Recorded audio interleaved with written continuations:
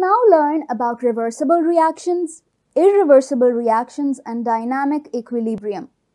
But first, do you remember what reactants and products are? Well, for a quick recap, substances that combine in a chemical reaction are known as reactants. They are represented on the left side of a chemical equation. And new substances that are formed from this reaction are known as products. They are represented on the right side of the chemical equation. If you look at here on your screen, you can see the chemical equation of a reaction between hydrogen and oxygen. These react to form water. In this example, hydrogen and oxygen are reactants and water is a product.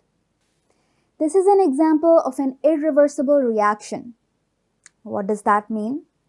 Well, it means reactions in which the products do not recombine to form reactants are known as irreversible reactions.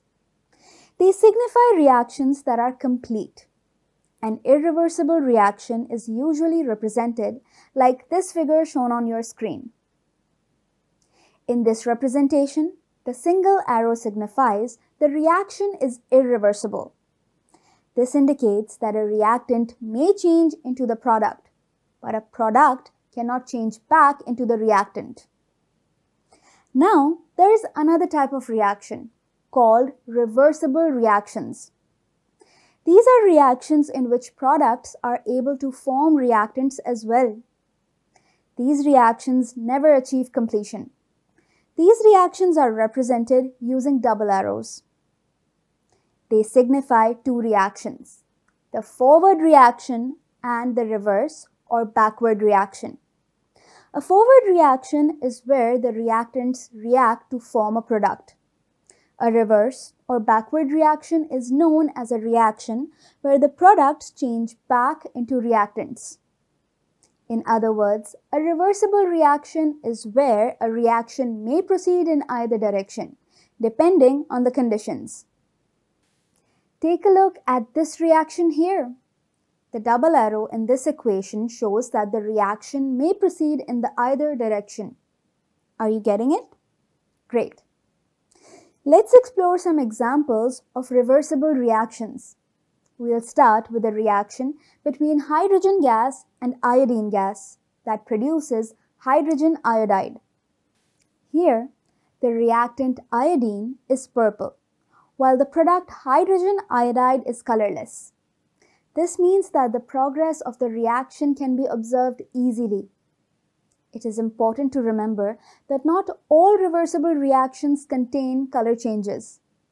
Different methods are required to observe different reactions. Now, let's take a look at this image.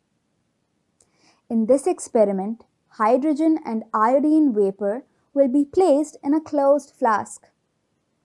This flask will then be heated.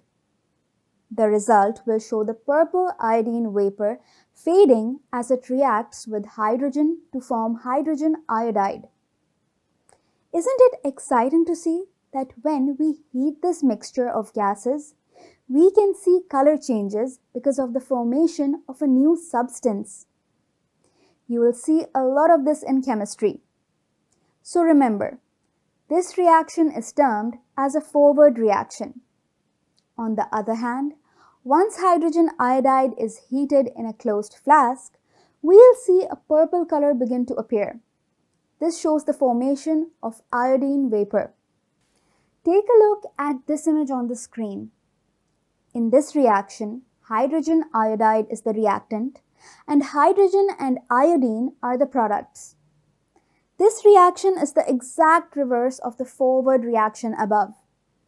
These reactions may be written together as reversible reaction. It can be represented in the following way. Take a look at the screen. It can be written as hydrogen gas plus iodine gas. We will then place a double arrow. After the double arrow, we will write 2 moles of hydrogen iodide on the product side. Pretty simple, right? Just remember that the double arrow is what signifies that this is a reversible reaction.